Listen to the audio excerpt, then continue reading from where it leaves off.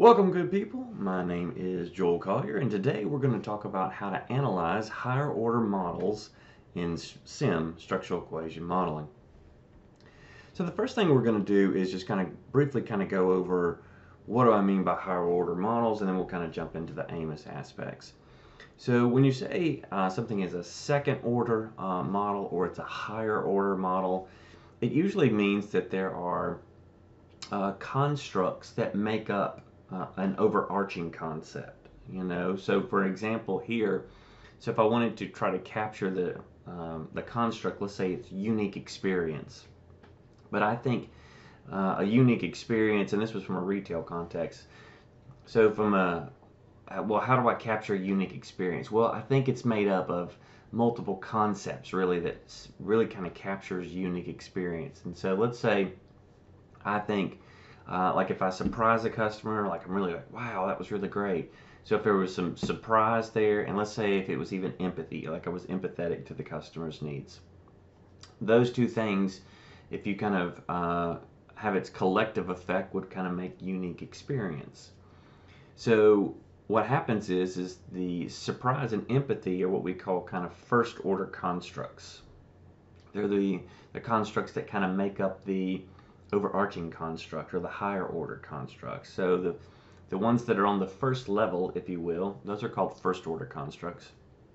The overarching concept itself, that's made up of the multiple concepts or multiple constructs, is called the second order or the higher order construct.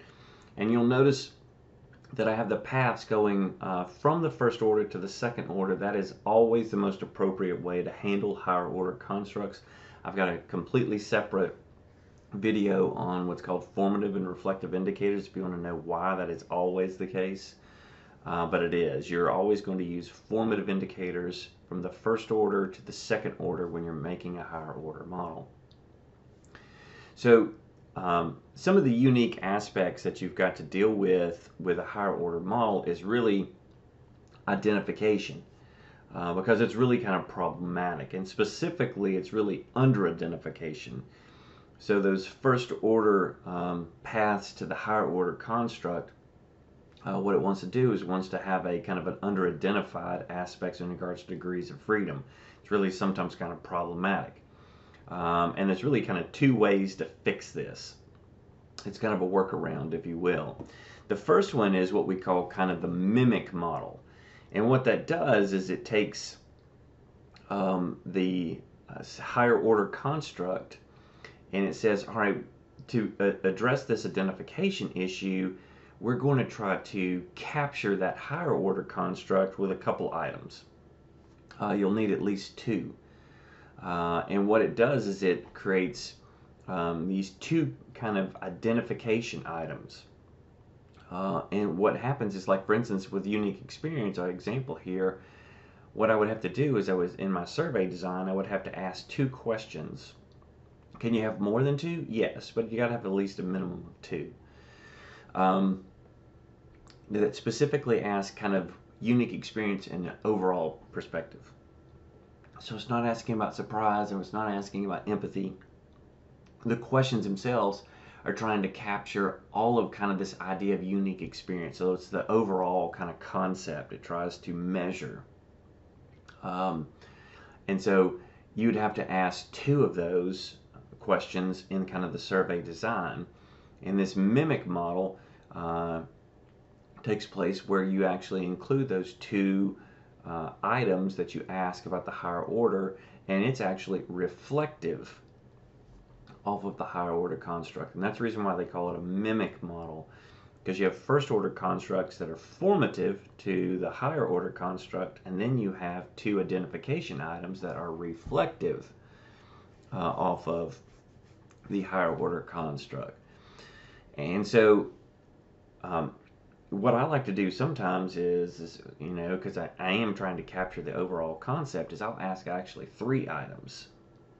And then usually I'm hopeful that like two of the three will be really good. They'll load strongly on the concept. But it gives me kind of a safety net too, because if I only ask two and one of them falls out and it's not very good and it won't load on the higher order construct, then you're really in trouble then. So usually I'll ask 3, but then I'll use kind of the best 2. The other option that you can do too to address this identification is through is getting identification through structural paths. So in this instance with option 2, I still need to have kind of at least 2 paths off of the higher order construct. And what you can do is if you have 2 reflective constructs that are in your conceptual model, you can put paths directly to them and it will address your identification issues. Now I will warn you, every time that I have used this this option instead of the mimic model, it completely blows up my model. Model fit goes bad, my structural paths are really kind of wonky when I do this. And again, that's because it's trying to assess kind of identification of that higher order construct through actual structural paths to other constructs. And it usually is just problematic. So I don't encourage you to use option 2. Option 1 is by far a much better option, which is using kind of the mimic model approach. Again, you do have to kind of plan ahead to use that. So let's give an actual example here so we can see how it's kind of laid out in Amos, and then I'll run through a quick one for you here and we can address some other issues. So let's say I've got a higher order construct, which is unique experience, and now I've got 2 first order constructs. So the first one is surprise, and there was 2 items that's measuring surprise. And then I've got an empathy construct, and I've got 5 items that are actually measuring empathy. So what Amos does is it's going to treat these first order constructs as your independents. Now, technically, from a conceptual standpoint, your entire higher order construct is the IV. But in Amos, the independent variables are treated as the first order constructs. So you can see empathy and surprise, it's got a correlation between those 2 because again it's treating them as the independents. So with the 2 first order constructs, we have the formative relationship to unique experience. Unique experience has a error term because again those are formative. So it's going to treat it kind of quasi like a dependent variable. And then also I've done the mimic model up here where I've got 2 items that are capturing unique experience kind of overall. Those have error terms, and notice right here too that one of these paths is constrained to 1. It's called setting the metric. Now normally in any kind of reflective construct you'll see to your items or your indicators that one of the paths are constrained to 1. It's called setting the metric.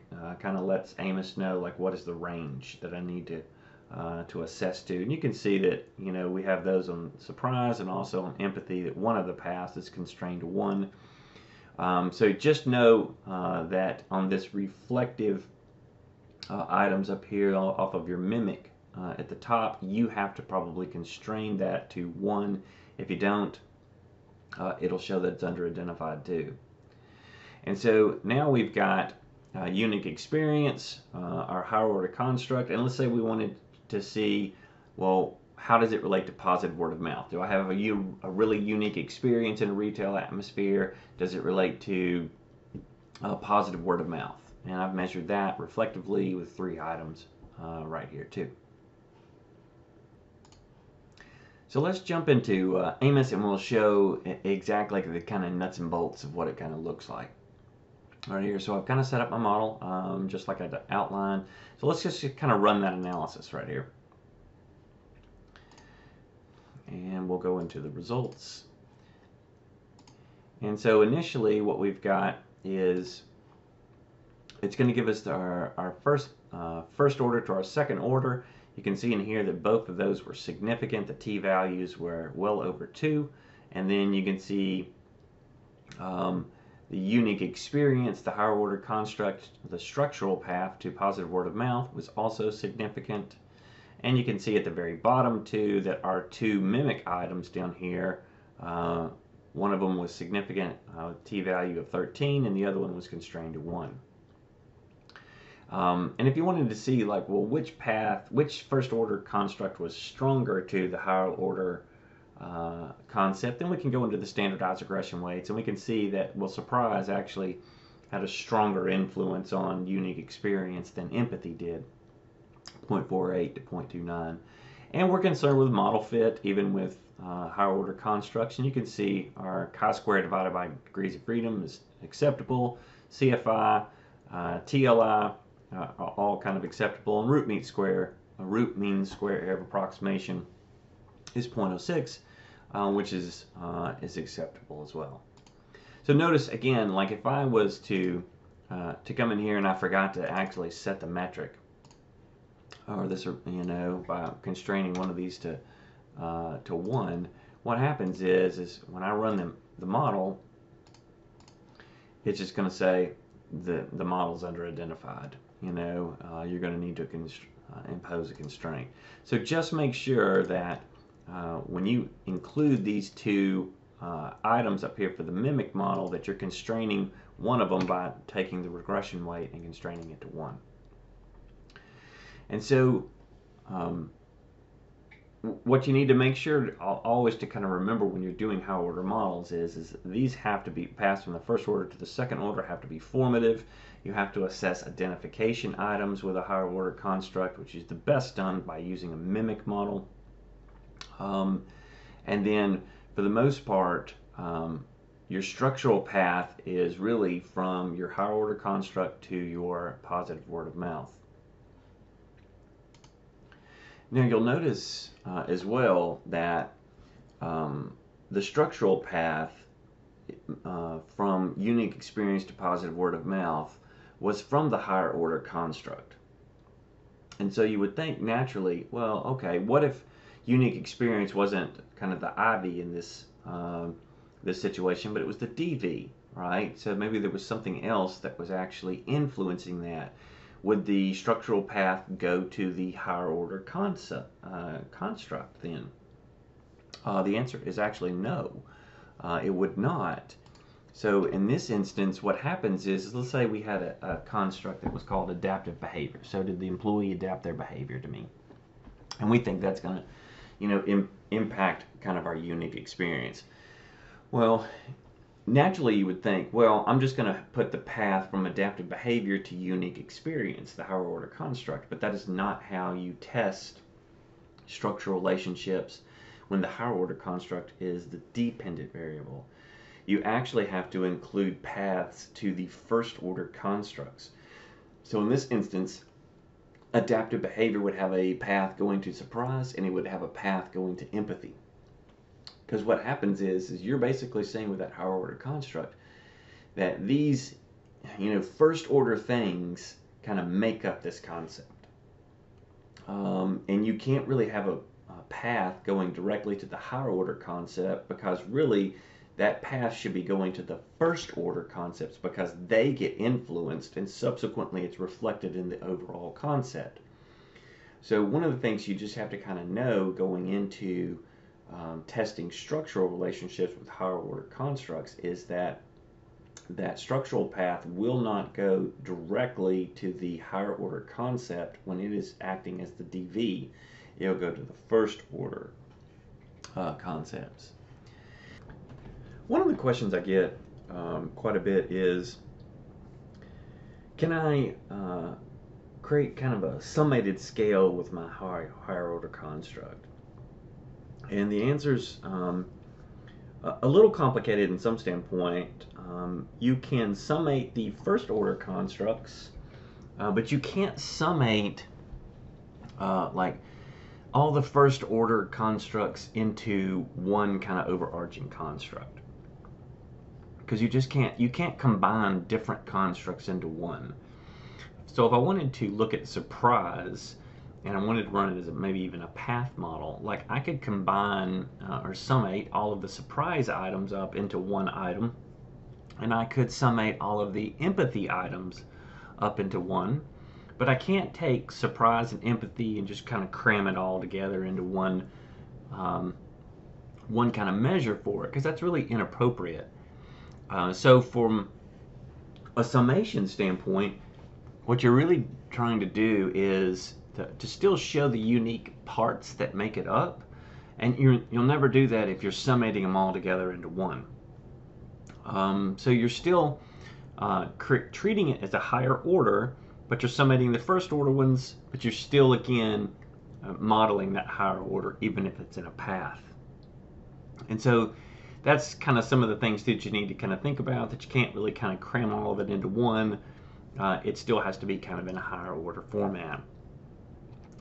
The other thing too that I want to just kind of wrap up with this is I get the question sometimes of you know, how do I address the confirmatory factor analysis with a higher order construct? And the way that you really do that is you assess it on the first order constructs. So you really don't even look at the relationships from the first order to the second order in a CFA. Amos really treats those relationships like structural relationships, even though conceptually it's measurement.